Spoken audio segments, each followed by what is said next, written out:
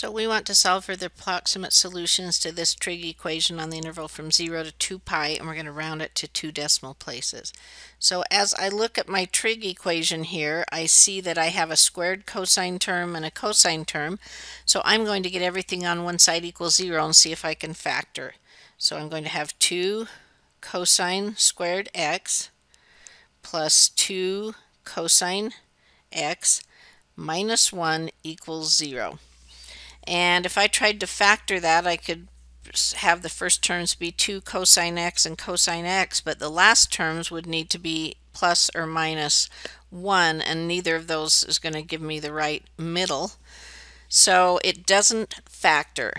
Well, what would we do in algebra when a quadratic equation didn't factor? Well, a quadratic equation was one of the form ax squared plus bx plus c equals 0, and we'd use the quadratic formula, and we could find x equals negative b plus or minus the square root of b squared minus 4 times a times c all over 2 times a.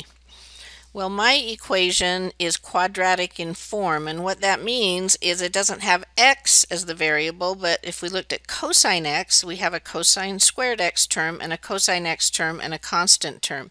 So the number in front of the squared term is a, the number in front of the first powered term here is b, and this constant on the end is c.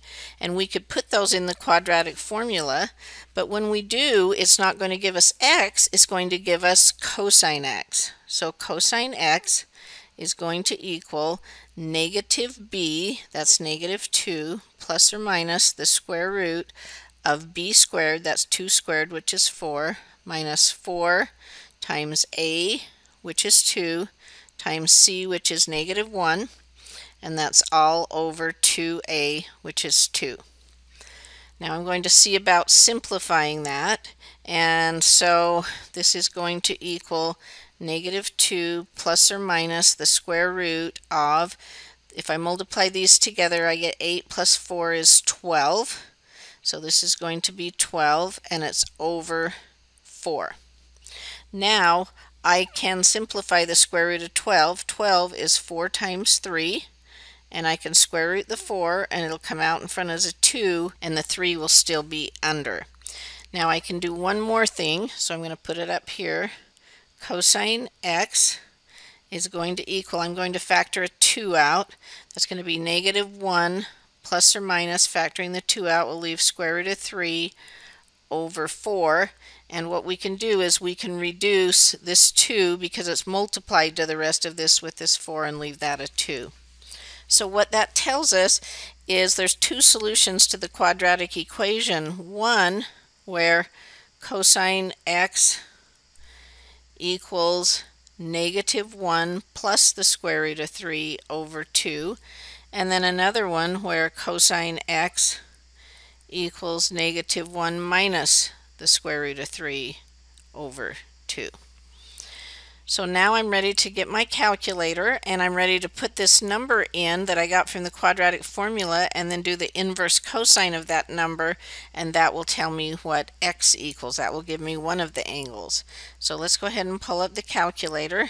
Now it's important because this numerator has two terms that I put parentheses around this, so it'll divide the whole thing by 2, and I want to get this as a decimal so we could see the size of it. So I'm going to put in a parenthesis, and I'm doing a negative 1. I'm going to put a decimal there so it'll give me an answer as a decimal.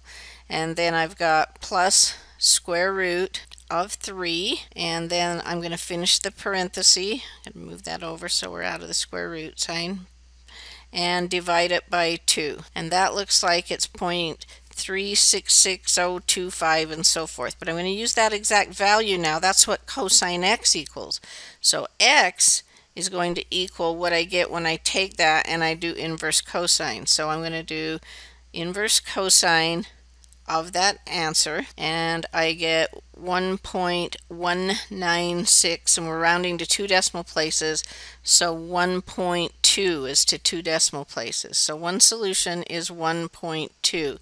Now remember, anytime we do inverse trig functions in the calculator, it's going to give us one of a possible solution, where there's usually 2 solutions, because it's going to give us for cosine things in quadrant 1 or 2. This is positive, so it was in quadrant 1, but there's going to be another angle that has a positive cosine value of this same number, and that's going to be over here in quadrant 4, because they have the same x values there. So if I take the angle I got out, 1.2, only I'm going to use the calculator value that's not rounded for more accuracy. If I took 2 pi and I subtracted that angle, because this lower angle is the same size as the upper angle, I would have that angle I need in quadrant 4. So I'm going to do that. I'm going to get the calculator, and I'm going to do 2 pi and subtract that angle. So here's the calculator. I'm going to do 2 pi minus, and use that answer from before, the other angle, and at 2 decimal places I'm going to get 5.09. So another solution is x equal 5.09. Now both of those came from this first value in the quadratic formula. Now I'm going to move down to the second value, and I'm going to remember that I wanted parentheses around the numerator, and I'm going to clear out the calculator, and I'm going to do parenthesis -1, we'll put the decimal, minus the square root of 3, and that's going to be divided by 2. Now that is -1.366 whatever, and that's what cosine x equals. So if I did inverse cosine of that answer, I would get a domain error.